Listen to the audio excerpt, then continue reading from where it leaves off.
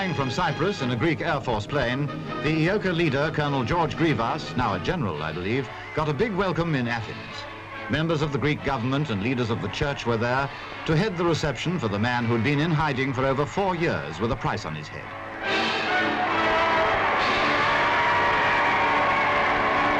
He was still carrying his gun and cartridge belt, and he'd plenty to say, of course.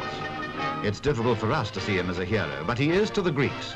And the primate of Greece, Archbishop Theoktitos, had a laurel wreath all ready for him.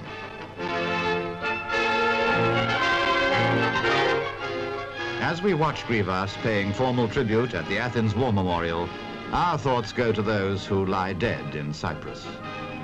Grivas was acclaimed by the Greek army, in which he was commissioned 40 years ago, and was later to be decorated by King Paul.